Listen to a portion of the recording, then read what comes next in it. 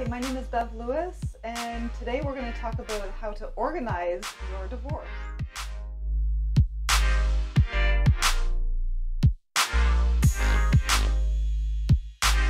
Hi, my name is Bev Lewis, and I'm the president and founder of Positive Solutions Divorce Services, where we help couples that are going through separation and divorce save unnecessary legal fees and guide them step by step through the divorce process. Today, I'm very happy to have a special guest with me, Debbie Shawn. And Debbie is a divorce organizer, and we're going to talk about how to organize for a divorce. Welcome, Debbie. Thank you very much. Thanks for having me today. Yes, absolutely. So tell me what you do, because this is very interesting for not only people like myself as a mediator, but other professions such as lawyers and financial specialists. Help us to understand what you do. Well, I think, as you quite well know, divorce is an overwhelming process. And one of the things that people very quickly learn is it's not only a full-time job, but there's a tremendous amount of paperwork. And there's an expectation of gathering all kinds of things. And then what do you do with it? So for a lot of people, first of all, even realizing what documents they need and how to find it can sort of take them over the top. And then they've got it all, and it's just in piles everywhere. So a lot of what I work with people on is not only learning how to locate what they need, but then what do you do with it? For example, how do you set up a filing system? How do you keep things organized? So that if you're in a situation, whether you're in mediation, you're working with lawyers, and you have to produce a document, there's a discussion about something, do you want to spend 10 minutes while everybody searches through the mounds of paper? Or you've got your nice little, what I call for every client, their divorce box, a nice portable file box. In there, they've got their file folders, they can pull it out quickly. And it's a way for people also who may never have taken on this role in the marriage, may not have had this information. Now they're going to be on their own. They're going to have to know whether it's paying bills, locating your stuff, how to do it, how to find it, what to do with it. So it's pretty empowering when you realize that you've gone from completely overwhelmed, like how am I going to deal with this, to, oh, actually I know what to do and how to find this. So Debbie, can you give us 2 tips on what you would recommend for somebody that is overwhelmed with this process? I think the most important thing is to try and compartmentalize it. Don't assume you're going to get it all done at once and it's all going to happen, because even if you approach it that way, odds are good you're not going to start, because you're going to say, oh my God, I can't possibly get this all done, so I'm just going to do nothing. So one of the things that I suggest to people is book a half an hour.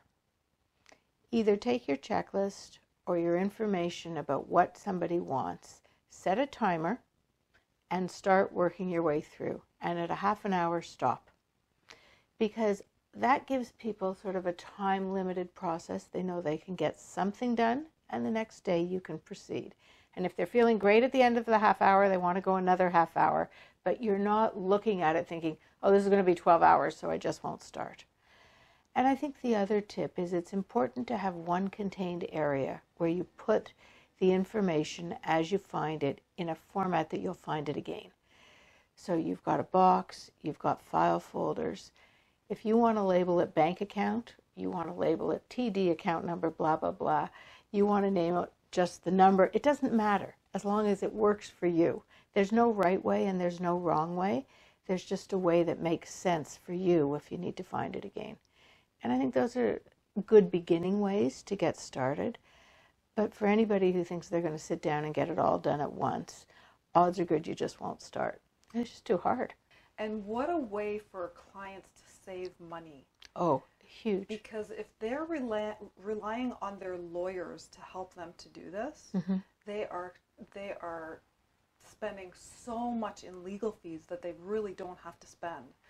Absolutely. My favorite clients that come into mediation are the ones that are organized. They have a folder, they have all of their income information, they have all of their assets, all of their liabilities, statements of all of those things. They're all organized, and it's so easy for us just to say, okay, this is this, we're going to put it in here. This is this, we're going to put it in here. The ones that I dread walking through the door are the ones that walk in with their banker's box full of documents and say, here you go, you fill it, you figure it out. Or a plastic shopping bag filled or a with them. plastic shopping bag, yes. But I think the other part of it is it puts you in a position where, as a trained mediator, you can be helpful to the clients doing what you're supposed to be doing.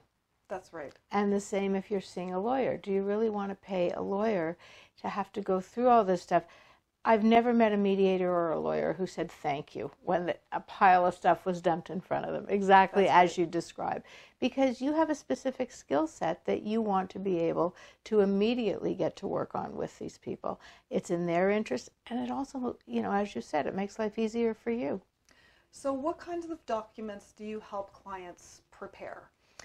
Well, so the first thing that I have is I have developed a couple of checklists, because I think that especially when you're feeling overwhelmed, there's nothing better than being able to look at something and mark off, oh my goodness, I actually was able to get something done. So in terms of financial documents, I can help them do a draft of their financial statement, whether it's a 13 or a 13-1, which is the basis for everything, as we know, in family law in Ontario. So let's just explain that, because some of our viewers won't know what that is. So the Form 13 and 13-1 are the financial statements that your lawyer is going to require from you. Absolutely. When you go to see them in a family law case. Yes. Because if you don't have your financial disclosure done properly, then nothing else can happen. That's right. Because, of course, what people are worried about, they're worried about their children and they're worried about their money. And in order to make any of the ongoing decisions around either of those things, family law in Ontario states you've got to have your financial disclosure. Right. And one of the ways that I work with people is I go to their homes.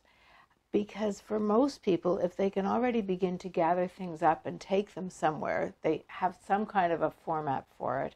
But some people don't even know what's in that filing cabinet. How do I find this stuff? I mean, often it's not possible. They may still be cohabiting. They don't want to meet in their home. We work around it. But I think that from most of the referrals that I get, whether it's from family lawyers or from professional people, will be people that they just don't really know where to begin. There's a certain group of people who've handled this throughout their marriage. They're that party. They know exactly what to do. And as you and I both know, it's a complicated form, even at the best of times. If you know what you're doing, if you've never handled it, it can be quite nightmarish. Yes, those documents are very overwhelming for people. So we start by setting up a system to gather what are the documents you have to find, how do you find them, now where do you put them so that when you need them again, you can find them easily. I have things like agenda templates to help people. You're scattered. People will say, I went into the office, I knew what I had to talk to my lawyer about. I forgot half of it by the time I hit the parking lot, and that's when I remembered the important question that I never did get to ask. Right. So I have them put it in writing, make an agenda. I suggest they discuss with their lawyer, maybe email it to them ahead of time so everybody knows what your agenda is. Theirs may be different. You bring the two together.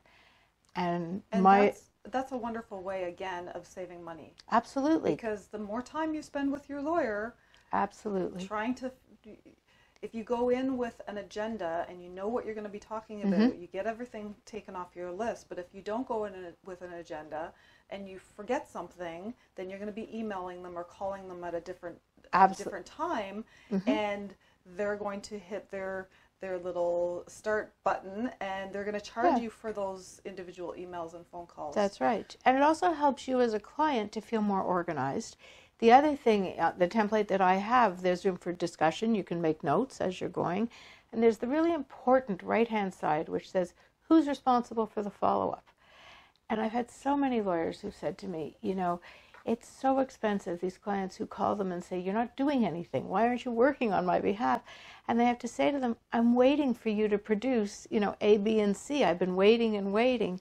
This way, at the end of a meeting, everybody's clear who's supposed to be doing what. Right. And there's a way for the client.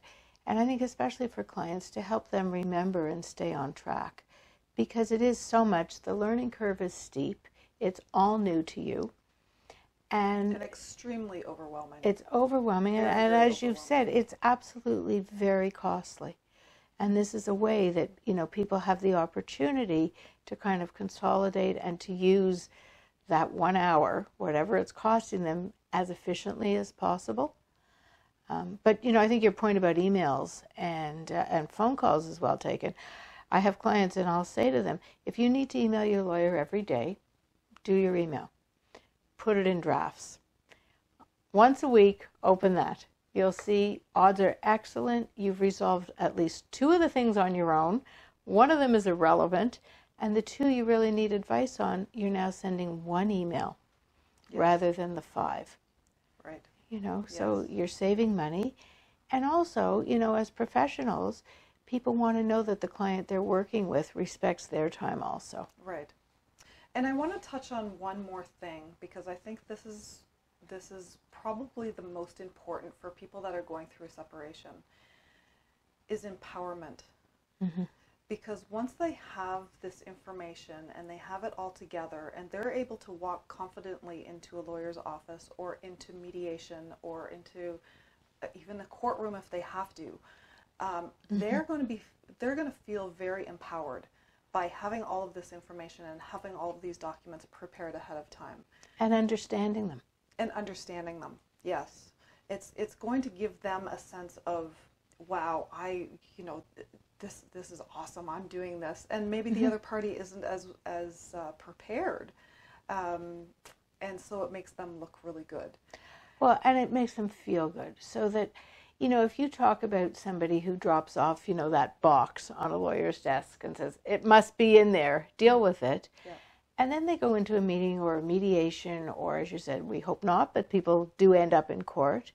All of a sudden, the contents of this box are in front of them, but they still don't really know what it is and how it's been put together.